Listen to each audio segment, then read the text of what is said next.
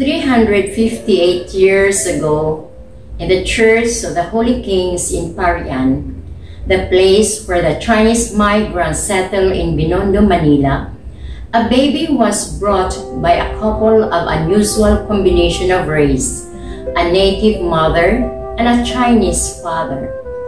With them was another native woman to stand as witness of the event, while the priest was another foreigner.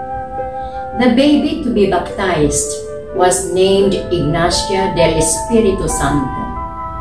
Ignacia would be a woman unique of her race, for she would then grow up to be against the tide of what is common and focus her choices with the choices of God.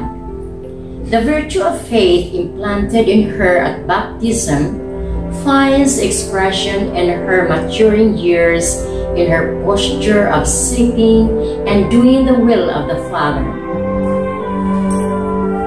In this country, in these times, her influence changed many lives.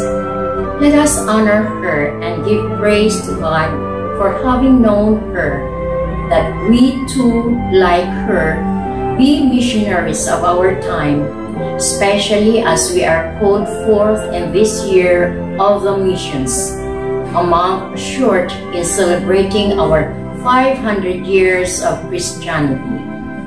With hearts filled with gratitude, with intentions kept in our hearts, join us, RVM sisters, as we offer songs of love to our dear Foundress, Venerable Ignacia del Espiritu Santo.